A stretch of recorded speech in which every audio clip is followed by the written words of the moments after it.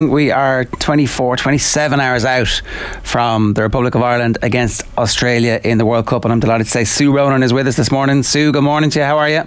Morning, Ger. Morning, Shane. How are things? Yeah, good. We're all getting excited. Yeah, one day out now. It's on top of us, all set. Before we get into it, you broke poor Sarah Donovan's heart a long time ago. So I believe. I'm sure there's lots of other girls I broke hearts of too, unfortunately. But I think that could be the same Sarah Donovan I brought back in later on with the under-16s as a video analyst. So maybe I made up to it. Maybe I made it up to her if it is. But she seems happy enough anyway at this stage. Well, you get to make their lives by. There you go. It's resilience, Ger. Resilience. And we're going to need a lot of resilience on the pitch tomorrow, right? Absolutely, we will. We absolutely will. I don't know whether you watched any of, or you got to see any of Australia against France last week. Very impressed with them, I have to say.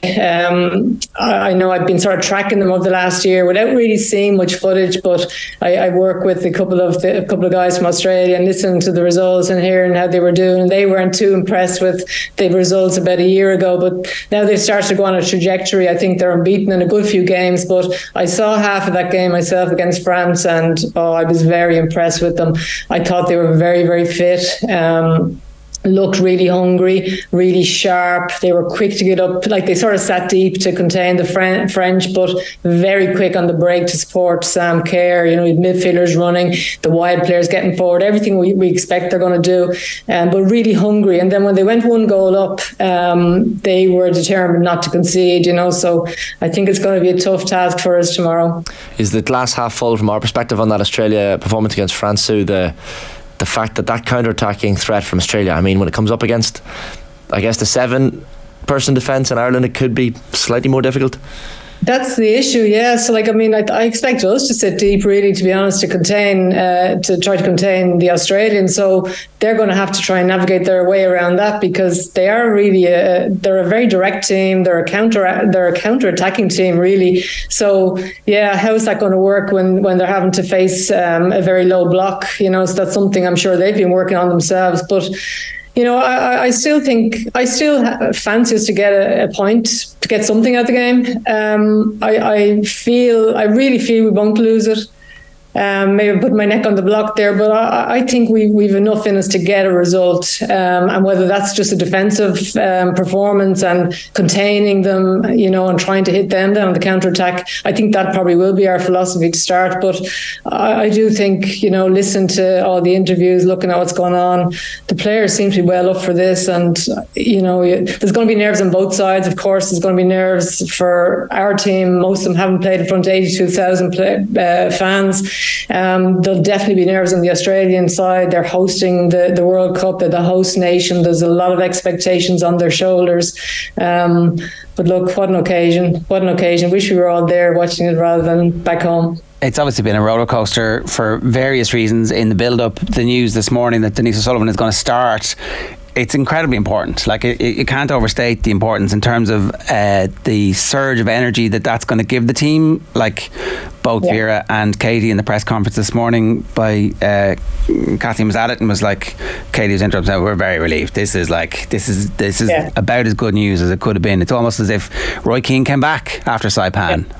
No, for sure. Denise is hugely important to this team, and you know, I mean, we all look at Katie, and she's the leader and the high-profile player, I guess, probably on this side of the world, because she's playing for Arsenal. We maybe see more about how she's doing with her club than we would Denise. But for me, Denise is vital to this team. She's a vital cog. She's the playmaker in midfield. The amount of work that girl does, her ability on the ball, her ability off the ball, you know, to fill gaps, to see danger, to press players. She's urging her teammates around her. Like, she probably has a little bit more of impact on the whole team because of where she plays.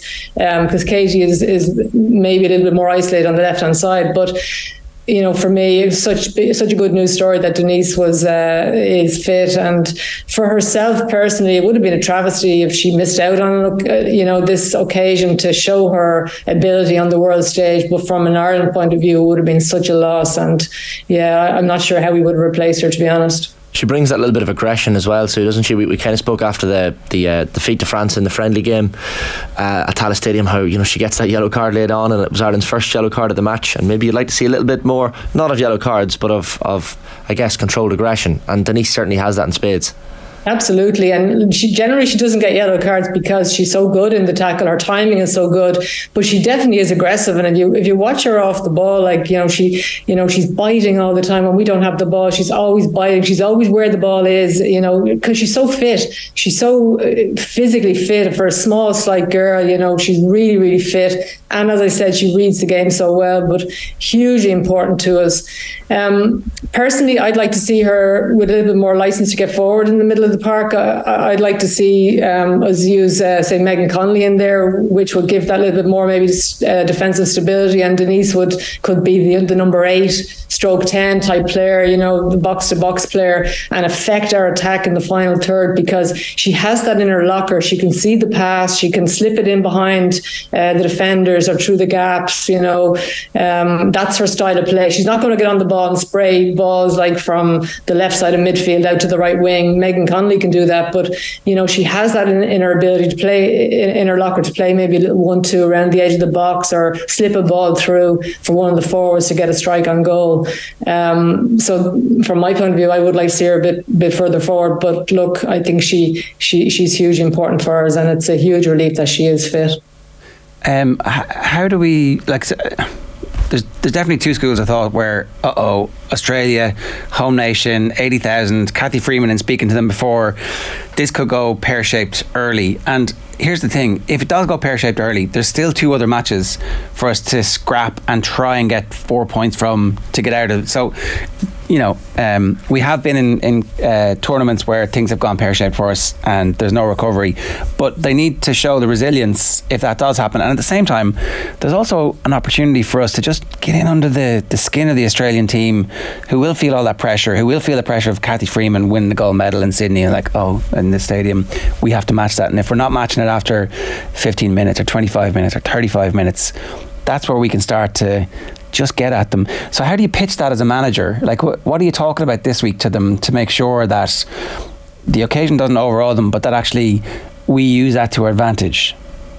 I think you're reminding them of all the knockbacks they've had over the years and all the setbacks. I think we've spoken a lot now on this show about the resilience of this team. And, I think there was a huge disappointment after not qualifying for the last Euros. We know it, and the circumstance in which they went out. And then to see our near neighbours who, no disrespect to Northern Ireland, were a much better team than them, for them to qualify. I mean, that hurt the players badly. I'm sure it hurt the management as well. But those players had been around a long time. I mean, they knew their time was now. They knew everything was there for them, to make them, to help them perform to the best of their ability, and they just let it slip out of their grasp. So I think that, and other knocks they've had over the years, coming back from injuries, all the different things they've gone through. We've talked about the strike, everything. I think they've just built up such a bank of resilience, and I don't think they fear anyone now. I mean, we saw them go out against USA, and they were excellent in the 2 games against USA.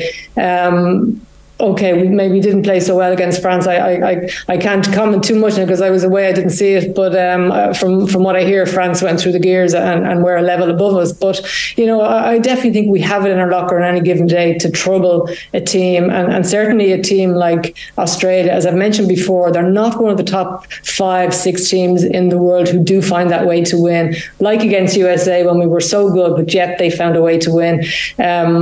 I think they're going to relish the occasion. Vera's going to stress there's no pressure on their shoulders. There's no expectations. The whole nation's behind them. I just think they're going to go out and enjoy themselves. I'd be surprised if they're caught by nerves. Of course, there'll be that tension as early on, but I think they'll be able to pull themselves out of it.